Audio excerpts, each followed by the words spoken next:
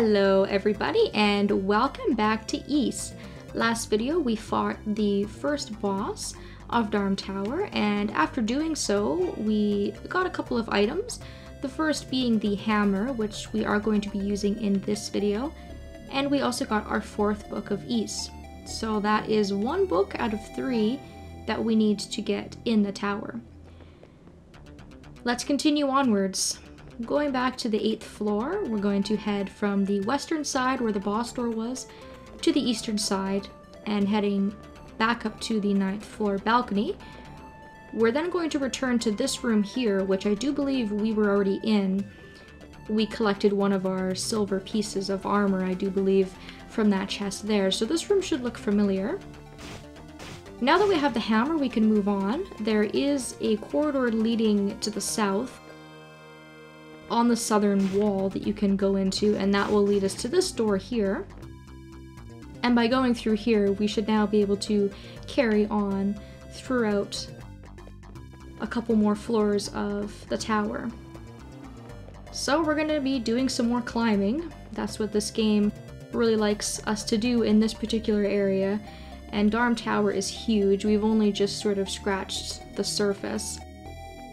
We're now on floor 10. And on this floor, there's going to be 2 possible ways for us to go.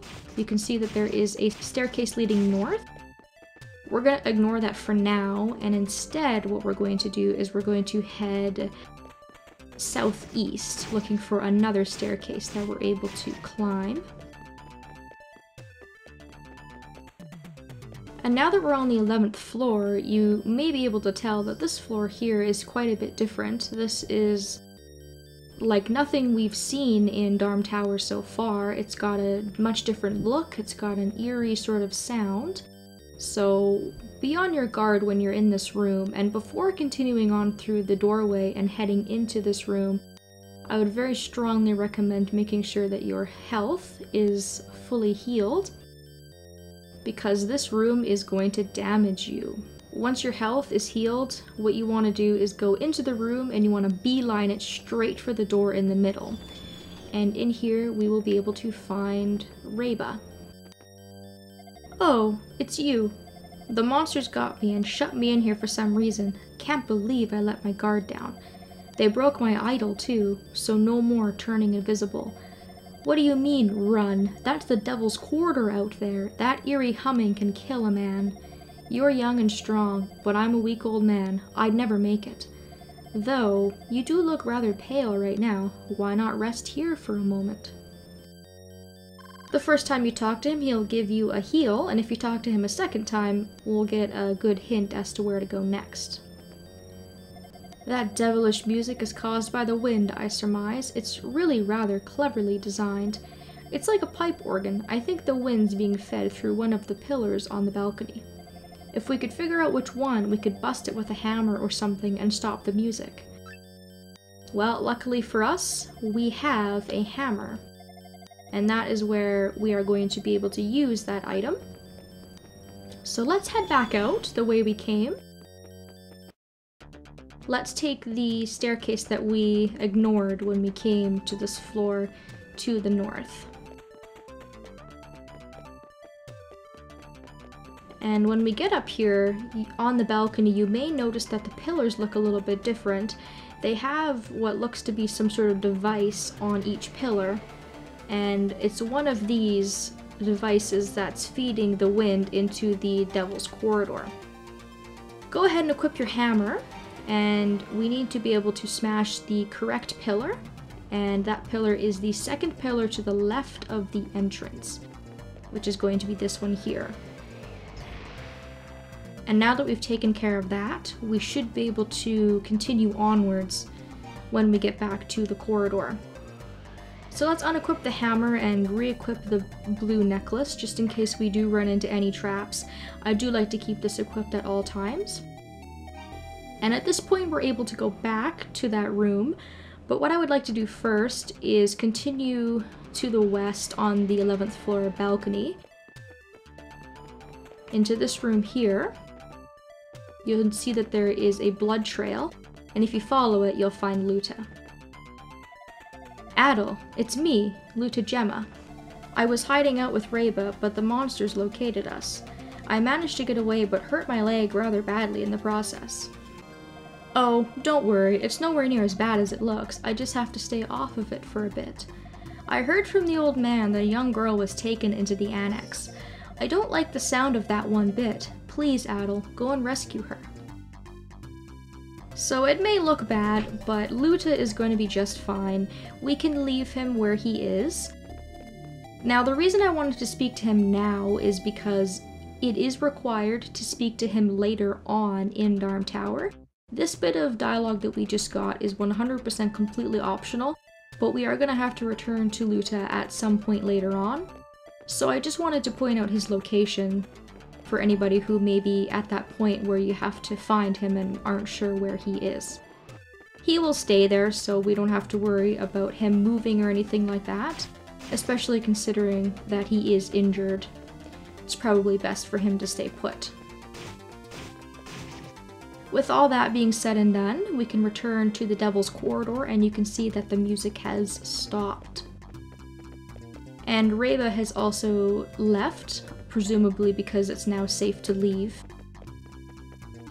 And we are now free to continue on climbing the tower.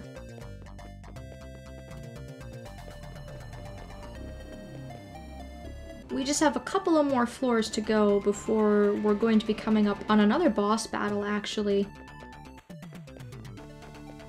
We're on floor 12 right now. This floor is completely useless. It has nothing. No enemies, no treasure, no anything. So you can pretty much just find the next staircase leading up and completely ignore that room.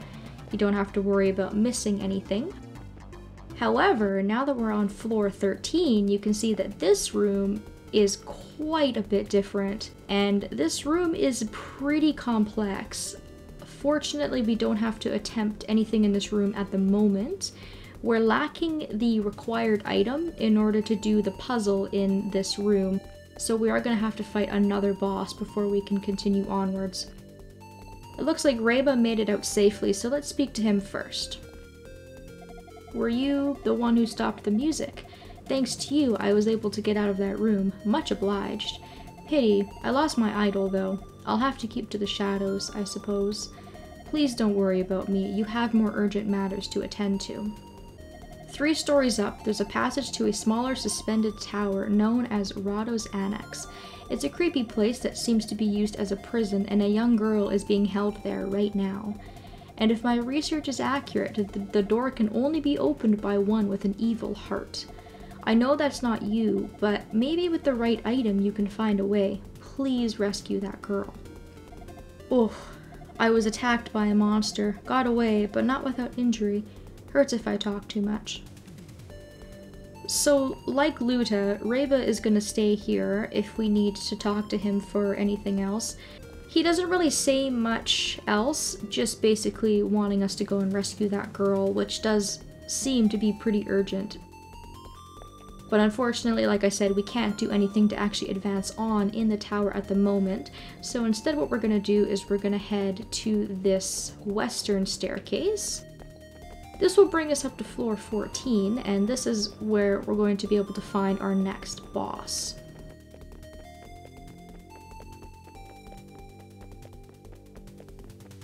So again, once you're in the boss arena, the boss battle doesn't actually start until you examine the door in this area. So this is a prime opportunity to make sure that you have all of the right equipment on. Keeping in mind, of course, that rings don't matter in this fight. So it doesn't really matter what you have equipped because it won't help. And this boss is very similar to the first boss of the game, where your armor and your shields also don't matter. He seems to have a set damage output, so the only real thing that I would be concerned about in this battle is making sure that you have the best sword available. The silver sword is going to work quite nicely. Go out onto the balcony and heal up, or if you have a heal potion, you could use that if you wish. I would make a save, and then when you're ready, go ahead and examine the door. Alright, well, let's see what sort of damage we can do to this boss. This boss can be pretty tough because there really is not a whole lot of strategy involved. It is very much a kamikaze. Go in and try your very, very best to kill it before it kills you. The goal is to attack the middle section, of course, the weak section that's protected by all of those rocks. And the reason that this boss is tough is because you can't really do a whole lot against it. The projectiles that it fires at you fire so incredibly quickly that I find them really, really hard to avoid. So it's really hard to do the whole cat and mouse sort of strategy that we were doing with the boss in Raba Mine, where it'll chase us around, it'll stop, and we'll get an opportunity to attack it. This boss never really gives you the opportunity to attack it at all. It's constantly attacking you, it's constantly moving, and really, I haven't seen any other really good strategy besides going in and trying to kill it before it kills you, unfortunately. So, I'm sorry if that's not very helpful, but that really is the only thing that I can think of to do. So this will probably take you a couple of retries, which is why it's definitely worth going ahead and saving before you attempt the boss, because it will most likely be over very quickly, especially if you are running in straight head-on and attacking it like so. You can see there that I was very close. He had me one hit before I was able to kill him. He doesn't move around a whole lot either. He basically just stays in the middle, so it's a very slow-moving boss, and because Adel is so quick, it's really easy to just go in the middle and run circles in the middle of this guy's core and try to cause damage that way. There are a couple of different patterns that you can try. You can try running back and forth, running in circles, running up and down, whatever it is that works best. You're really going to try a lot of different things in order to try and attack this boss. Now, I have read that there is a way to attack it faster and do more damage. The rocks protecting the core are going to circle around it, and you want to try and attack the core when the rocks aren't protecting it. But I personally find it very difficult to see that at all. I just find that the core is protected at all times by those darn rocks, and there really is not a good opportune time for me to go in and attack it, so this is sort of what ends up happening with this boss. I don't find this boss as frustrating as some of the other ones because it just doesn't take nearly as long as some of the other fights do, but because you are probably going to have to retry this quite a few times, that can get pretty frustrating. At this point, I think I've pretty much talked mostly about the strategy or lack of strategy involved with this boss. So what I'll probably do, again, like I did with the boss in Raba Mine, is I will probably reattempt this on my own, and I'll put the successful attempt in the beginning of the next video, and then we will continue on from this point, because now I've given this quite a few tries and I still haven't managed to do it. Oh, never mind, there we go. Managed to kill it, and I only had one shot left. Now luckily your health is going to restore fully once you finally beat that boss, and we can pick up our rewards. We get the rod, which is the required item needed to do the next puzzle with the mirrors, and then we also get our second Book of Ys in Darm Tower. So there we are.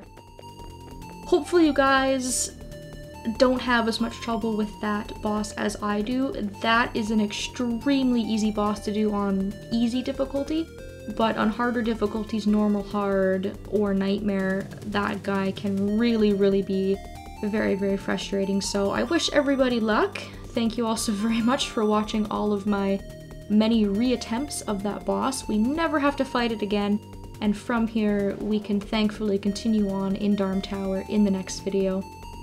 Thank you all so very much for watching, and I hope that I will see you next time.